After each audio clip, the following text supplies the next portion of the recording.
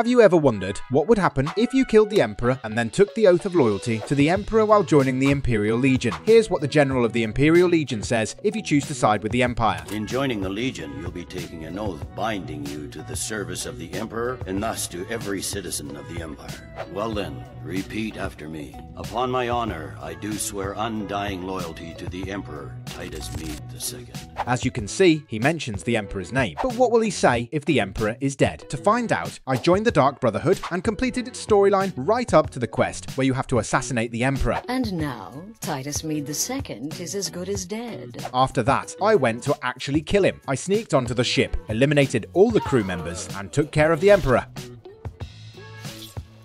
Then I hurried to Castle Dour, and here's what I heard when I tried to take the oath of allegiance to the Empire. Well then, repeat after me. Upon my honor, I do swear undying loyalty to the Emperor